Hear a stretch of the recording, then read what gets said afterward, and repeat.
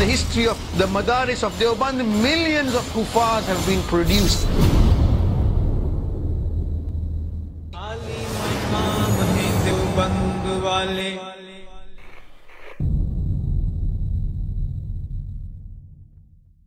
अकायद और तामुल के लिहाज से देखें तो आपका तरीक हनफियों की निस्बत अहले हदीस से ज्यादा मिलता जुलता था।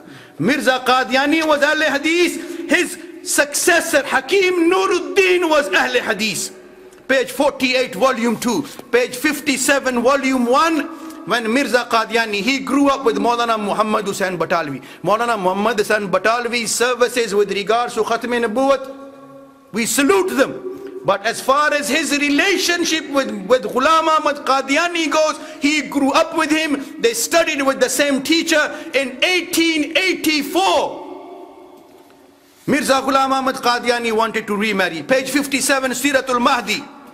His son Bashir Ahmad says, बयान किया मुझसे हज़रत वालदा साहबा ने कि मेरी शादी से पहले हज़रत साहब को मालूम हुआ था कि आपकी दूसरी शादी दिल्ली में होगी।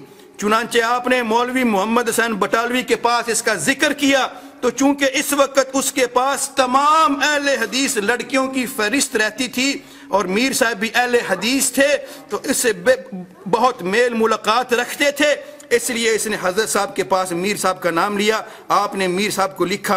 And then he goes on to से, एंड देन आपके साथ शेख हामिद अली और निकाह मौलवी नज़ीर हुसैन ने पढ़ाया था।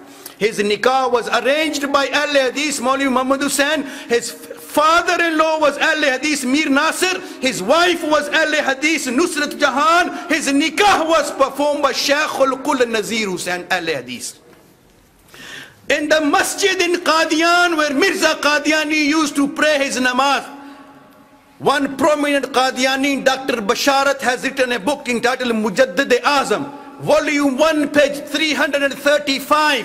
He says the Imam in the masjid in Qadian used to be Maulvi Abdul Karim Sialkoti, who used to be Imam of Ahle Hadith in Sialkot. Mirza Qadiani, Ahle Hadith, his successor Ahle Hadith, his father-in-law Ahle Hadith, his wife was Ahle Hadith, his nikah was performed by Ahle Hadith. The man Mirza Qadiani used to pray namaz behind was Ahle Hadith.